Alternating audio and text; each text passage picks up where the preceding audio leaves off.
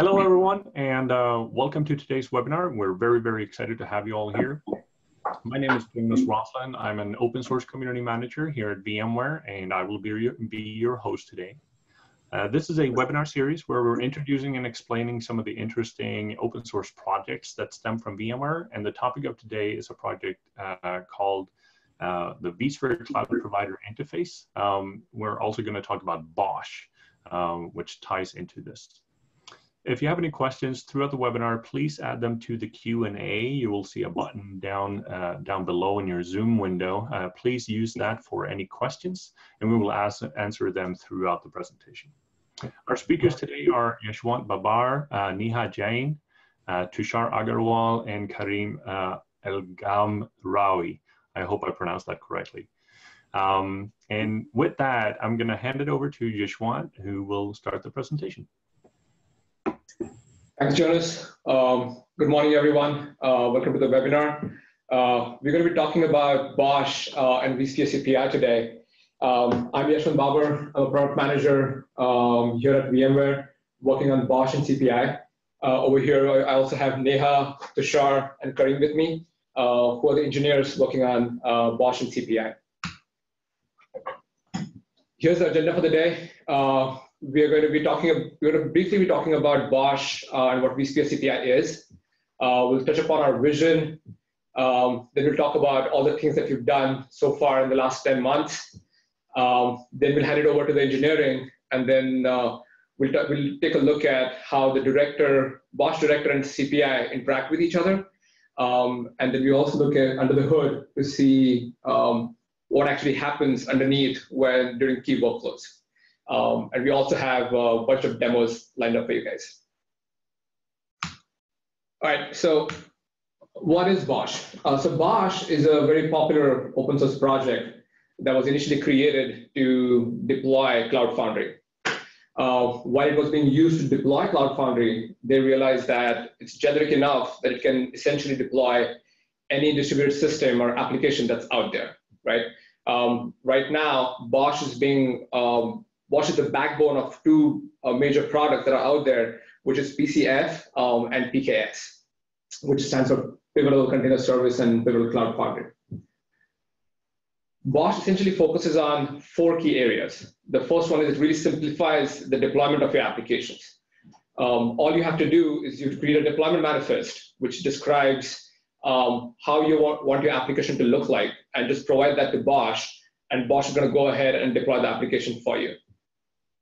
Secondly, it also manages the lifecycle of that application. It's not just about going ahead and deploying an application in production, but there are so many things that happen after that. You want to release patches, you want to upgrade to the latest version of the application or something of that sort. BOSH has support for rolling upgrades, which can upgrade your application with minimum to no downtime. Thirdly, it also focuses on monitoring. It can monitor the VMs that are running your applications. It has an agent in every VM that BOSH creates, which speaks to the director. And if the VM stops responding, BOSH can go ahead and restart those VMs for you. It can also monitor your applications, which are essentially processes that are running within that VM. And BOSH uses Monit to take care of that part.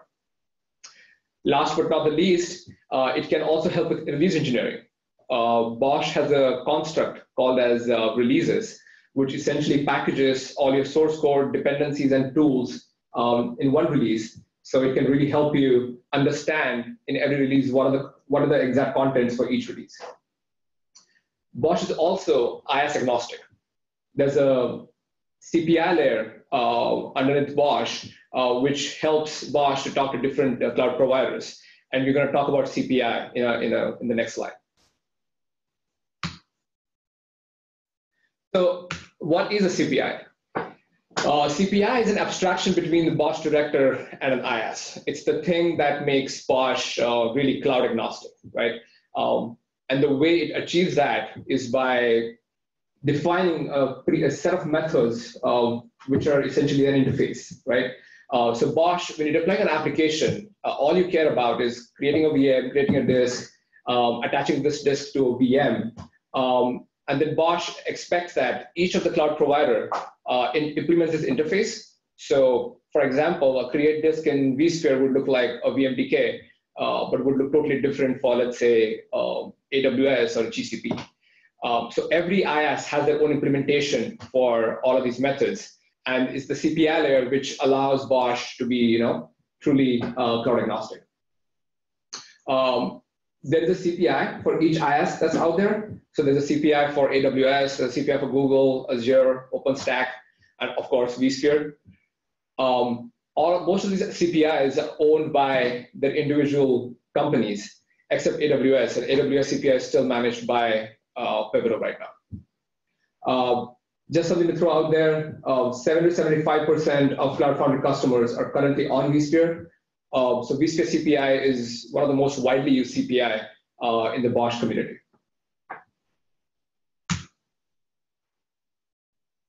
So let's talk a little bit about our vision, right? Our vision is to really make vSphere the best IaaS for BOSH to deploy applications to, right? We really want to bring all the goodness of vSphere to the BOSH and Cloud Foundry world. And there are two parts to this. The first part is vSphere has been around for a really long time. And there are lots of features in vSphere that a lot of our admins and developers really love, right? For example, stuff like data store clusters or storage DRS, which have been around since 5.0 or 5.1.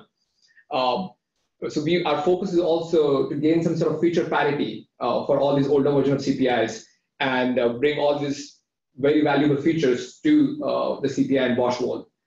So that's the first part. And the second part is vSphere, with every new release, is releasing really cool features. And we want to add these features as soon as possible to the BOSH and CPI world as well.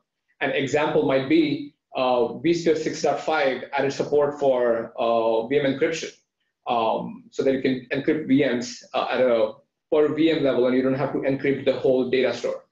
Or VM4, if you guys haven't heard about it, it uses instant clone technology or methodology to spin up VMs on the fly.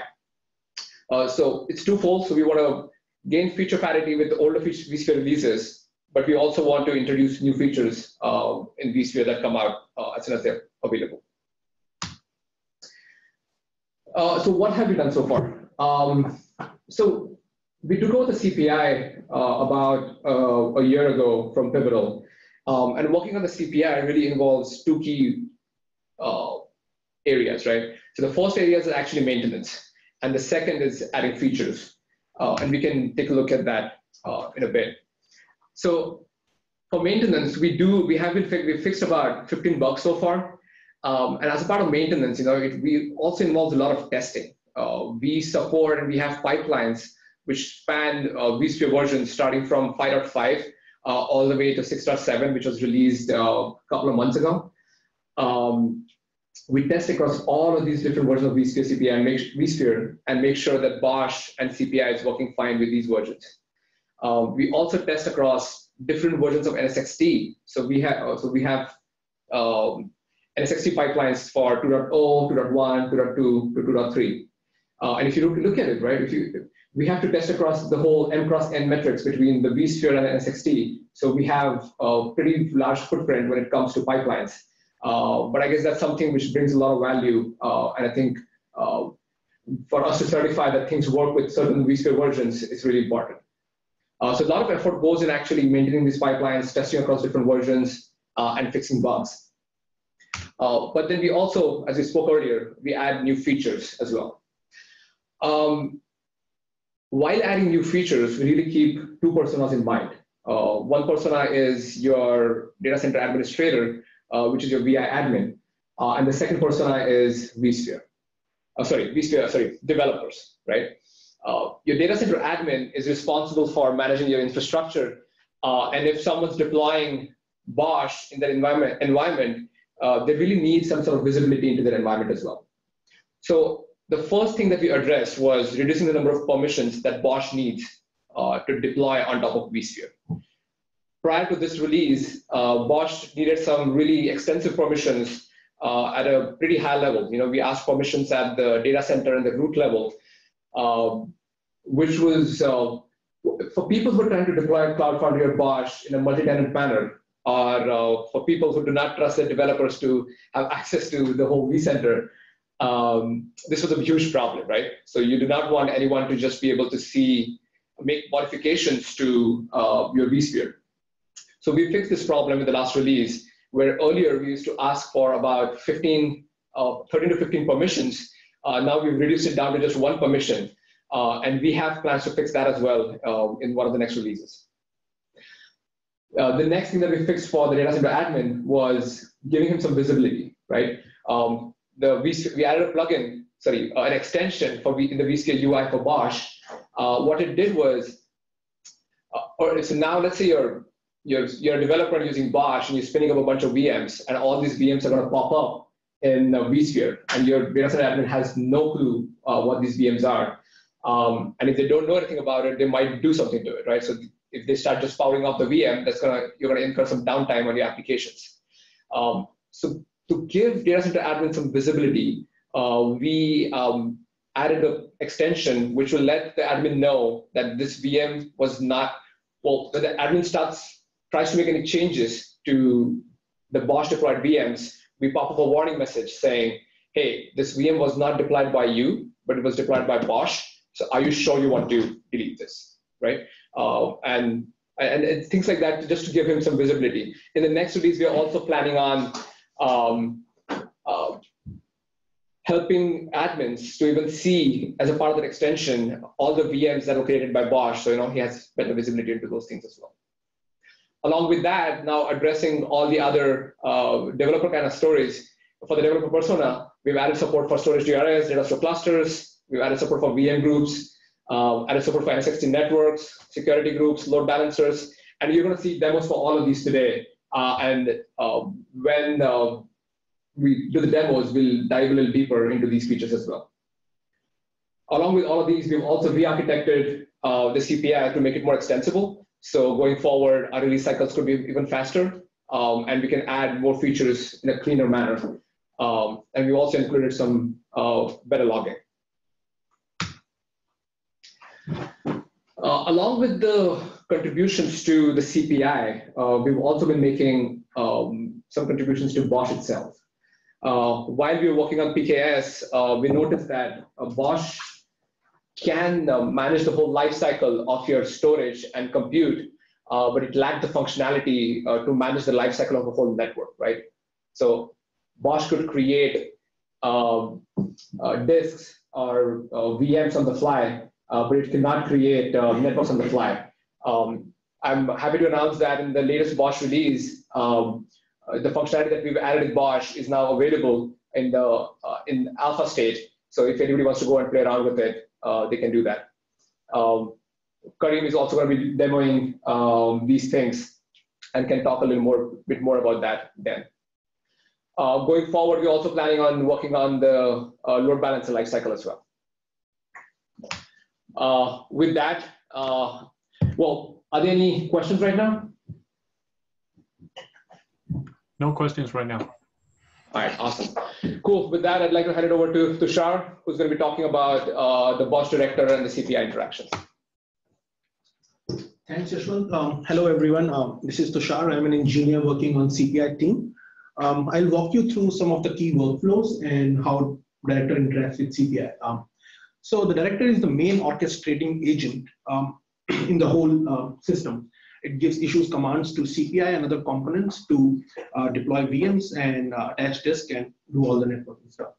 CPI as a job is co-located on the BOSH director VM and has BOSH director sends messages to CPI via some predefined RPC contracts as just discussed earlier. BOSH crunches and digests the three configuration manifest, which is the global configuration, cloud configuration, and the deployment manifest, and takes in all the information regarding the VM creation specifications as well as location specifications and passes down to the CPI. From here on, the CPI takes all this information and talks to the underlying cloud, which in case of vSphere CPI is vSphere, and creates the cloud entities. Some of the key workflows like VM creation, managed networks, and VM groups will be covered in the webinar.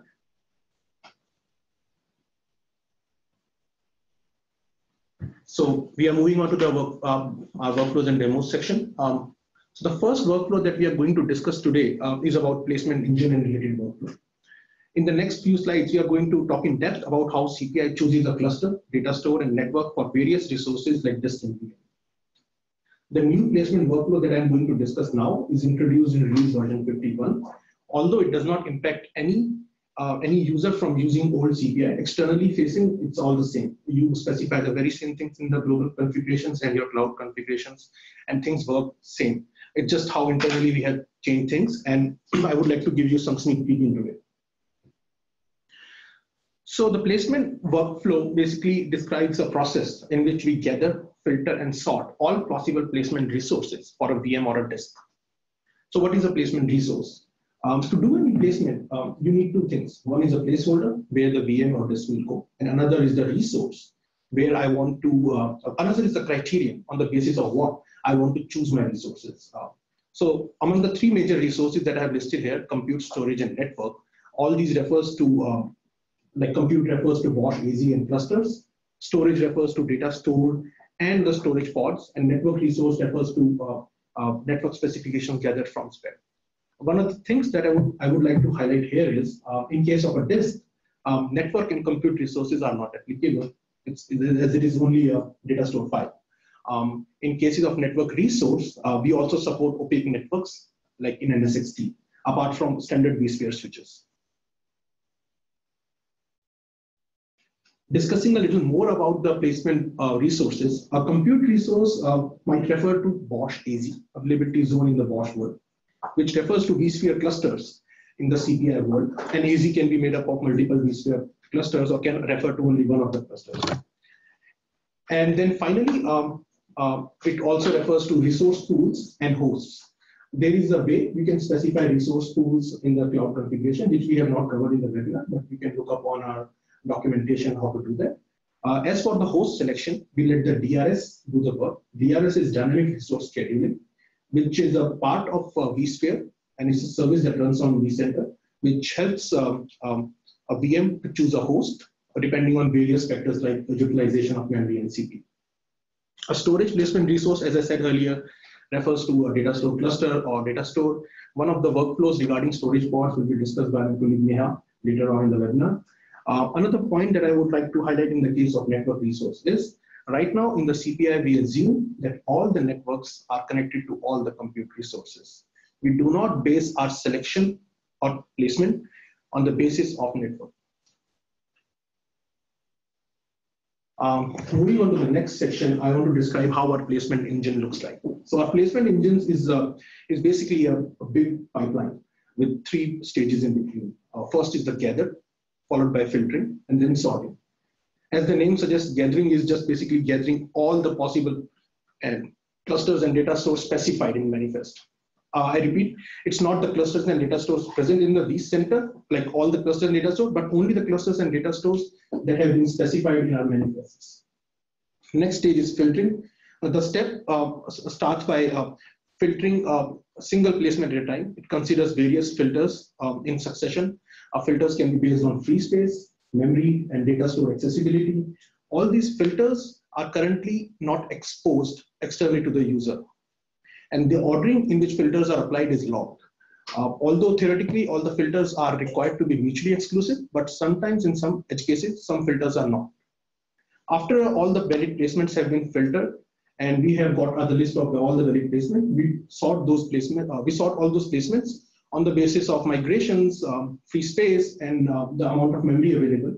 And we might come out with one of the placements with a better score. And that's how we proceed on to select and place the VMs on. So now it's time for the demo. So in our demo, I'll probably I'll demonstrate how CPI load balances the VMs across clusters. So I'll do a very simple experiment in which I'll start a single instance, and then I will increase the number of instances to 2, and we'll see how those things get balanced. So to start with, we'll go through our vCenter. As we can see in vCenter, we have a data center with 2 clusters underneath it, vCPI cluster 1 and vCPI cluster 2. Each of the clusters have 2 hosts. Next, moving on to the data store section, we have a data store called iSCSI. To point out the fact that we have a lot of data stores here, but for our experiment, we'll only be using the clusters that I'm going, or the data stores that I'm going to highlight here. So one is iSCSI CL1 DS1, which is only accessible from cluster 1. Another one is iSCSI CL2 DS0, which is iSCSI data store only accessible from cluster 2. And the last, we are going to use NFS, which is a shared data store, which is commonly accessible from both the clusters. And the last is the network resources. So we have like two NS60 switch 1 and NS60 switch 2, which are opaque networks. But for this experiment, we are going to use VM network, which is a standard switch in vSphere. In the meantime, we were deploying our BOSH director, which is finished, and we are uploading the release and the stem cells we are going to use. Stem cells are like the paused or a powered off VM, which are used to create all other VMs on the BOSH. Later on, the jobs and specific things are installed on them, so they behave as per the application needs.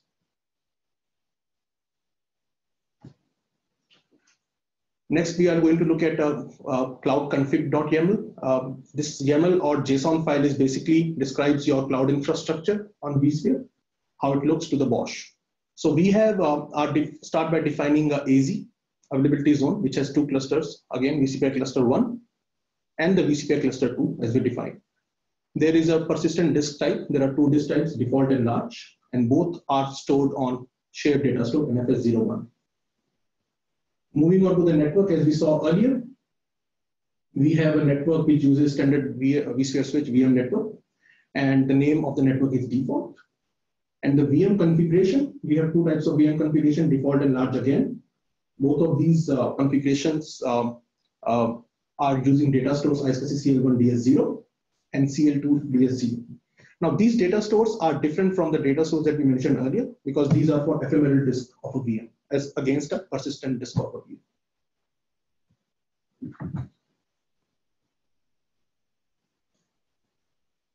Now we'll open the deployment manifest of the Zookeeper release that we are going to deploy. And if you look in here, you will see that we are going to deploy this release in availability zone Z1 with one instance, which means like we'll be deploying this VM on Z1, which has two clusters, cluster 1 and cluster 2.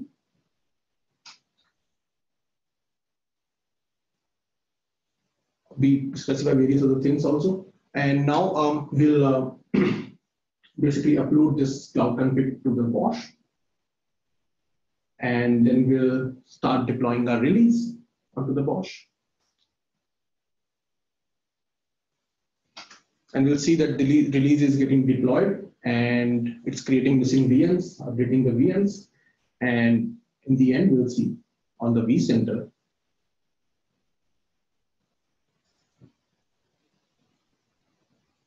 We can see here that our VM is deployed. There is some problem with the video. I'll just reload it. Yeah. So we can see the director VM and the main VMs are present on the cluster 1. And we'll go back to our deployment manifest. We'll increase the number of instances to 2 while keeping everything same. And then we again deploy the release and we create the missing VMs, which is one more VM. And as we navigate back to the vSphere, we'll see that second VM has been created on cluster 2, which we were hoping for. The recently created VM. And now coming back to the this thing, we can also verify how the placement happened through our logs. We can go through the recent task list in the BOSH, which will show us the task which we ran last, which is basically the deployment of Zookeeper. We are going to the logs of this release.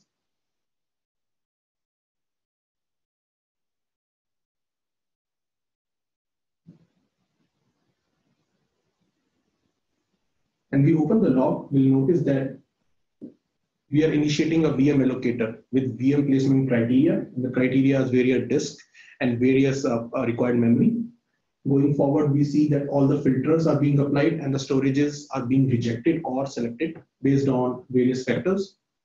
And finally, we can see that we create a VM on the chosen cluster and the data store.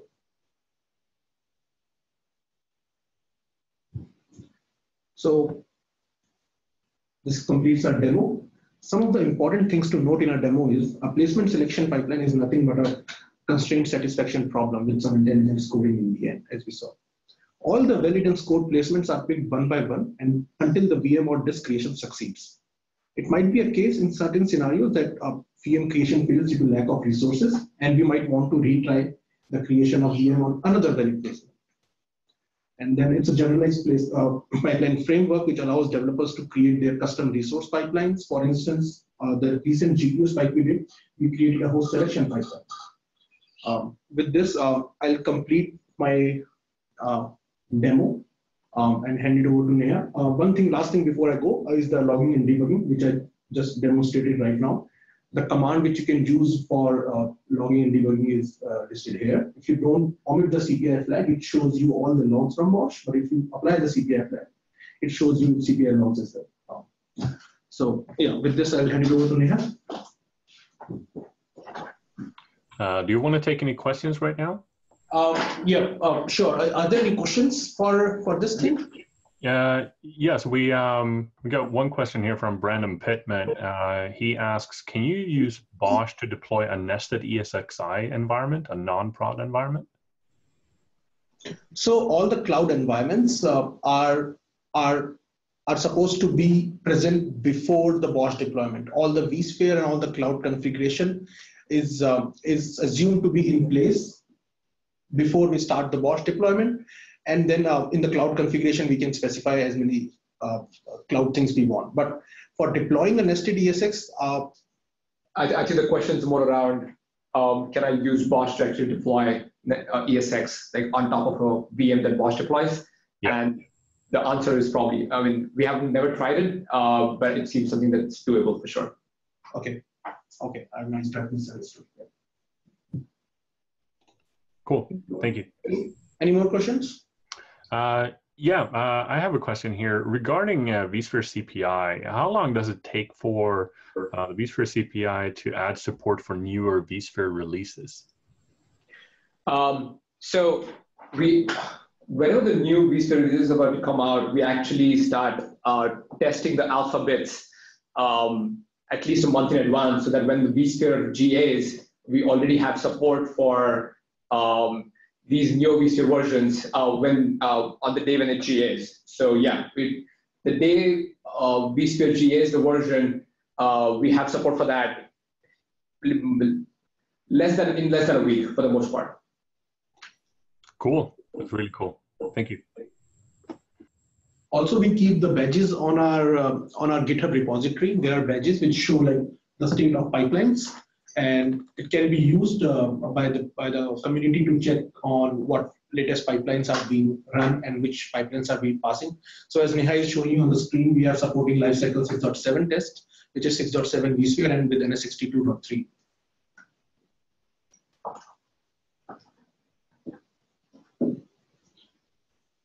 Any more questions? Not right now. Thank you. Okay. All right. So I'm going to walk you through some of the key features of CPI, like VM group, data store cluster, and server pools. I'll talk more about them as we go through the demo. So let's switch over to the demo first. Okay. Since demo takes a little bit of time to deploy, this is a recorded demo, and it was the same case with Tushar. He recorded it because it takes time to do a live deploy. As part of this demo, I've already deployed my director. I'm using a Zookeeper release for this deploy, which has also been uploaded. Let's take a look at the cloud config. As part of this demo, the first thing that we're going to look at is VM group. As you can see in this cloud config, I have specified a VM group, CPI VM group. I'm using opaque network, which is NSXT in this case, to deploy this release. If you see, I've specified 2 server pools, CPI pool 1 and CPI pool 2, as part of this cloud config, and a security group called as NS group 2. As we go through the deployment, I'll talk more about them. And the last thing is, if you look at data stores for this VM type, I've specified a data store cluster as well as a regular data store. So in this one deployment, I'm going to talk about VM group as well as server pools, as well as data store clusters, all three of them together.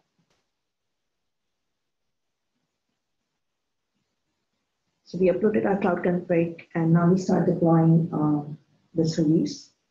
While the deployment is taking place, let's take a look at our vCenter. So if you look at cluster 1, and if you go and look at VM and host group, there are no VM host group listed over here. The way you can use VM or host group with CPI is you can create a VM group. Along with that, you can create host group and define VM host group. With that, you can define that this set of VMs should be placed on this set of host group. CPI will respect that because it's a DRS rule and CPI supports DRS. So you can do that before you start the deployment. If you don't have an existing VM group, CPI will go ahead and create the VM group and add VMs to it. And after that, you can create your VM host rule and apply that to your created VMs. Next, we'll look at NSXT, which is the opaque network that Tushar was talking about. In this, I've created 2 server pools. So if you want to use load balancer feature with NSXT, you need to create your load balancer, virtual servers, and server pools before you start using them with the CPI. So in this case, CPI actually does not go ahead and create the load balancer and virtual server or server pools. It expects them to be present beforehand. Once you've created your server pools, you can specify them in your cloud config like I showed you earlier, and CPI will go ahead and add VMs to those server pools. Your server pool can be static or dynamic. As you can see, CPI pool 1 is static and CPI pool 2 is dynamic. A dynamic server pool is a server pool which is associated to one of the security group, which is called NS group and NSXT. That security group has different membership criteria when you create it, and depending on that, a virtual machine will get added to that security group. So those are my 2 server pools. The first one, if you go and look at, it has no members. This is the second one, which is dynamic. And if you see, it has got NS group 1 is the security group for that. Our deployment is done. Let's go and look at our VM type large, where we had specified our VM group to be CPI VM group. Now we'll go and look at our vCenter. Just a second.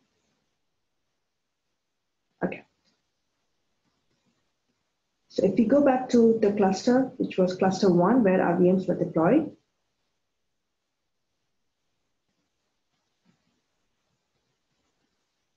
And look at the CPI VM group. So this VM group was created by CPI, and both the VMs were added to this VM group. The next thing is we're going to look at data store cluster properties. So we specified a data store cluster and a local data store as part of our data store property in cloud config. CPI will use the placement algorithm that Tushar talked about and will pick the best placement option from the given storage data store cluster or the data stores that were provided. In this case, we expect the CPI to pick data store cluster that we have provided. So if we click at one of those VMs,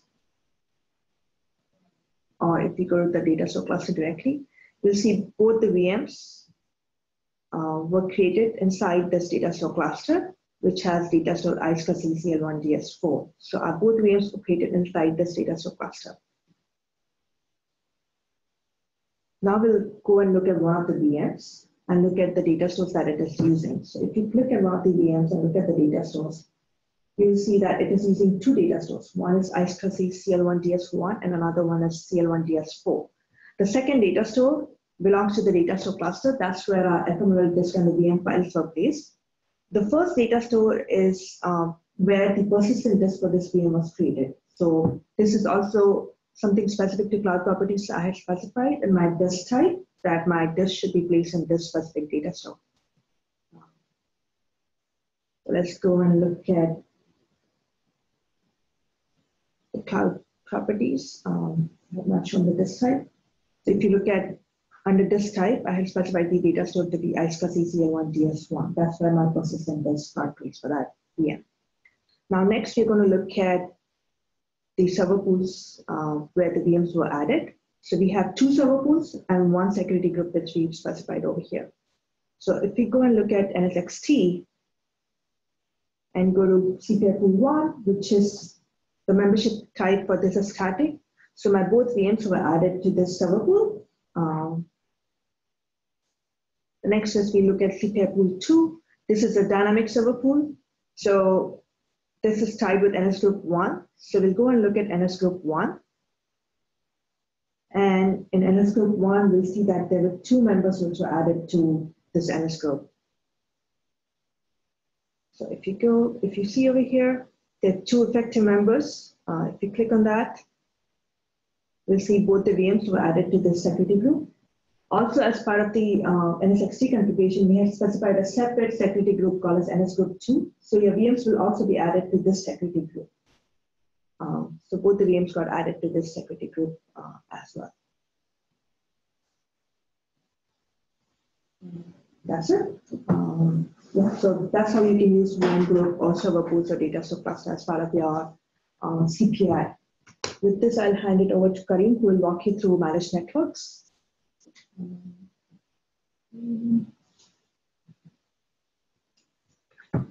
Here's some slides too.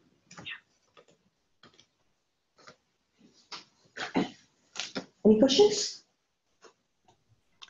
Not at this moment. All right. So let's switch gear a little bit and talk about another open source contribution that we did, not just to the CPI, but pretty much to the BOSH ecosystem. And that is the BOSH networking feature. What do I mean by the BOSH networking feature? So if we look at BOSH, just to give some context, usually when you use BOSH to automate the creation of VMs or the creation of storage on any IaaS. But there was no solution for automating networking. So basically, if you want to create a deployment on BOSH, what you usually do is that you go ahead to your IaaS that you're using, and then you manually have to create the network, and then you use BOSH to create a deployment, and in your deployment manifest and your cloud config, you basically reference this network that you manually created before, which is a very painful process most of the time, because sometimes you just want a network. You want a deployment, you want the network to be automated, you want everything to be automated by deployment manifest that you provide. So this is a feature that we added, and this feature actually requires contribution to the CPI, contribution to BOSH, contribution to the BOSH CLI. So it was a major contribution that we provided, and we basically do the creation of the network now. We do the deletions of the network automatically. We're working on network updates as well. So pretty much all the network life cycle is part of this feature that we're implementing. Okay, so what is the solution that we provide? Well, the solution that we provide is basically just automate this creation of the network and the deletion of the network and the update of the network. And this requires adding some new methods to the CPI that didn't exist before. For example, create network, which will basically go ahead to the IaaS and create a specific network. In the case of vSphere, we go to NSXT, and then we create a bunch of routers and create the network based on the configuration that the user provides. Same thing with delete network. And of course, we needed to also be able to talk to this new CPI methods from BOSH, which required also some changes in BOSH, because you need to keep track of the state of the networks that you already have. You need to be able to list the networks and so on and so forth. So with that said, let's look at the demo. And the demo is probably going to be a very simple demo that anyone can understand. It's going to be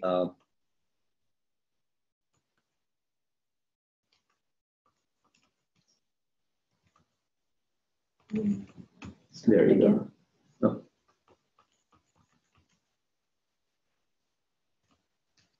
Do you want to click on it again? Okay. This one. That's fine. Can you close?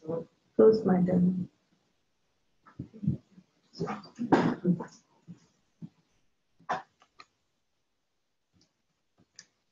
Just open it. Just open it. Double click.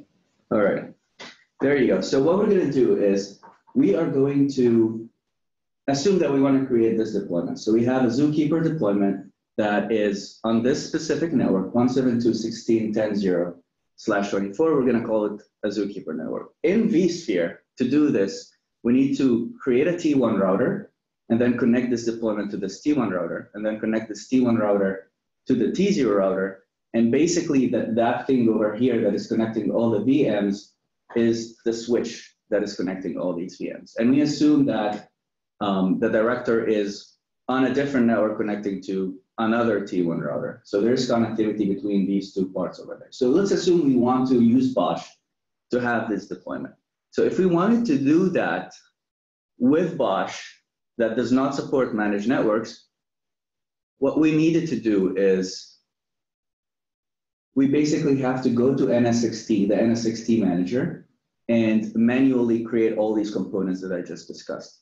So for example, the first thing we need to do is create a T1 router, give it a name, and then connect this T1 router to the T0 router. T0 router, by the way, if you don't know what NSXT is, basically it's the router that connects you to the outside world, and the T1 router is the router that's going to connect to the switch that's going to be part of your deployment. Another thing that we need to do for the T1 router is to basically enable route advertisement so that the T0 router can know about the existence of this T1 router and all the IP addresses that are defined there. And once we create the T0 router and the T1 router, we also need to create the switch. So we create the Zookeeper network switch. And then another thing we need to do is connect this switch to the T1 router. So we create a logical port in the T1 router and connect it to this switch.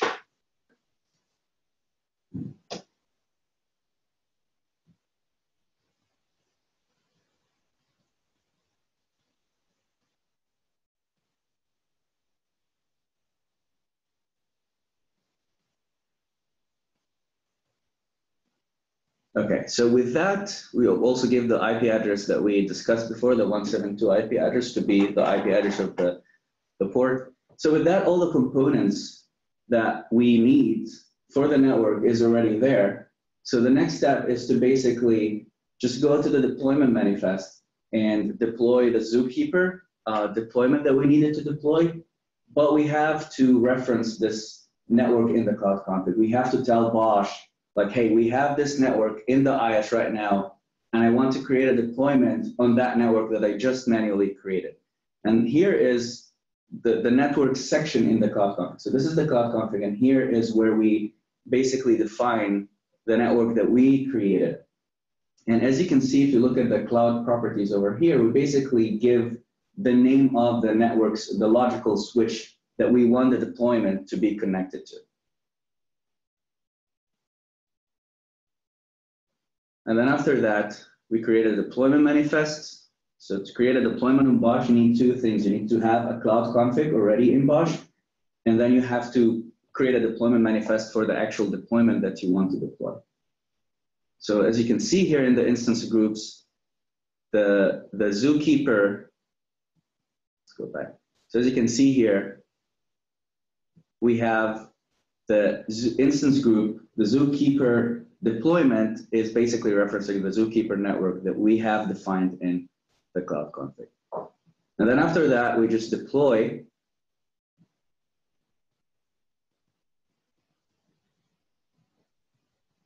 Here's the deployment of the Zookeeper is going on, and in a few seconds it will be done because we're speeding things up. This is usually a long process.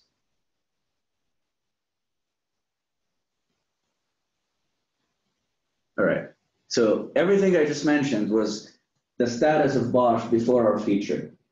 Now, I'm going to discuss what we actually changed. So now we have vSphere and NSXT that doesn't have any network. All we need to do in this case, we don't have to go and manually create the networks beforehand. All we need to do is basically just put everything in the cloud config. So let's take a look at how the cloud config will look like in this case. So here's the network sections in the cloud config after our change. Pretty much everything is the same except for this managed part here, where we're basically telling BOSH, hey BOSH, this is a managed network, so please go ahead and create this network in the IaaS. And if you look at the cloud properties over here, it kind of changed. We basically need to tell BOSH some information about the NSXT network that we have. So we give the edge cluster ID, we give the T0 router ID, the transport zone ID, and a switch name, which is optional. But that's pretty much all we need to do. We didn't go ahead and create the network beforehand. We just changed the cloud config. And then if we look at the deployment manifest afterwards, it's exactly the same.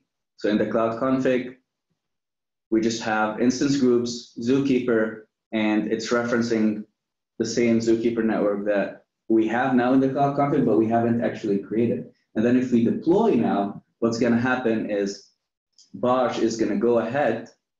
Let's deploy. So this is the case of, this is the state of the NSXT. There's no T1 router. All of these T1 routers are part of the infrastructure. They're not really the T1 router that is connected to the Zookeeper network. So NSXT doesn't have any networks created yet. And now we deploy. Deployment is going on. And then as you can see now, we have a new tier 1 router created, which is part of the deployment. If we look at the switches, the logical switches, we can also see that the Zookeeper network was created.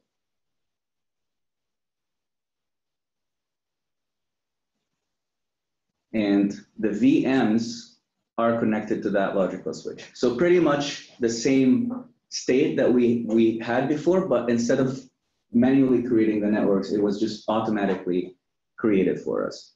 So this part where we create networks and delete networks is already there in an alpha state in BOSH. We're also working on the update network part. If you already have an existing network and you want to update it, we're working on that as well. So hopefully that will make your life easy when you want to deploy networks through BOSH. And that's pretty much it. With that, I'm going to hand it over to Yesh to talk about future work. I do have a few questions regarding the network work here. I think this is really, really impressive. So from a BOSH admin perspective, all they would need to do is to change that those small lines in the configuration, and then everything just works.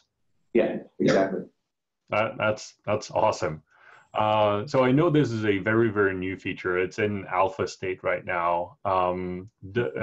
Is there work going on to implement this on any other CPI right now, or is it so new that it hasn't been adopted by anyone yet? We're working with the other CPIs right now. So we just reached out to Azure and Google yesterday. So now that this is in alpha, they'll start implementing this as well on their side. Very cool. Very cool. This is great to see. Thank you. Awesome. Well, thanks, Karim. Let me just go back to. All right. In the interest of time, I'm going to keep this short, but we wanted to just give you an idea about what we're going to work on in the next release. So most of the IaaSes out there already have support for some sort of encryption. In vSphere, vSphere did add this feature for VM encryption in 6.5. Prior to that, you did have encryption, but that was at the whole data store level, right? So an admin encrypts the whole data store. With the new feature, we want to add support for that one, so that you can encrypt a VM and disk attached to that VM at a per VM level. So we want to work on that. We also want to work on storage policies. So right now, you have to specify data stores or data store clusters. But going forward, you can also just say, the storage, I want this application to be deployed in the storage policy, which is say gold, and BOSH will automatically talk to vSphere and figure out which are the data stores that the VM should get placed on. We're also doing some work on the GPU side of things. Over here, we're trying to just make sure that the VM lands on hosts which have GPUs attached to them. So we're doing that work as well. And some cosmetic changes in the vCenter UI. Right now, when you create a VM, all the VMs, the names that they get are just essentially just a UID. They do not really denote anything in terms of what these VMs do. So we're trying to add a prefix or somehow try to change the name of these VMs so that they denote which instance group are they part of, or which applications do they belong to. So this is the kind of stuff that we're planning to work on in the next release. That's all we had. If you guys want to take a look at our repo, you guys can go the GitHub link posted over here. If you want to reach out to us, we're on Slack. You can Slack in the BOSH channel or the BOSH CPI dev channel. And you can always reach out to us on an email with vSphere-cpi@vmware.com. These Slack channels is for the Cloud Foundry.slack.com, which is the open source Cloud Foundry Slack channel. Yeah. With that, any questions? I don't see any more questions right now. So I would like to thank you all. Thanks to everyone who's been presenting today. This has been really, really useful. A lot of new information, and it's great to see where the vSphere CPI has evolved throughout the past year here, and it's really, really interesting to see the future roadmap of this project here. I want to thank everyone who's been attending as well. This will be posted up on the Cloud Native Apps YouTube channel shortly here. So thank you all for joining. And again, thank you to all the presenters here. And we hope you have a great rest of your week. Thank you. Thank you. Thank you. See you guys.